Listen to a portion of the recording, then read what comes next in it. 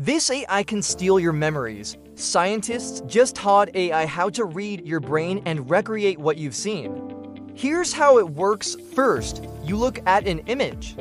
Then you describe it to a friend. The AI listens to your description and compares it to the original image to see how well it did. Then it does something crazy. It takes that information and uses it to generate a completely new image based on your memory of the original. The scary part is that it can also take your memories and make you forget them. By deleting certain memories from your brain, you could potentially erase them forever.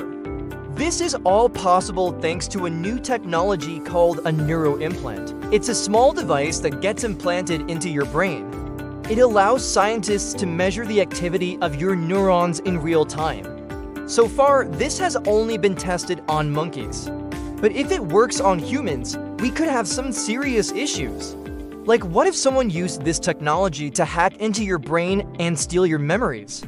Or what if they used it to control your behavior? This is all very possible, and it's happening much sooner than you think. So be careful who you trust.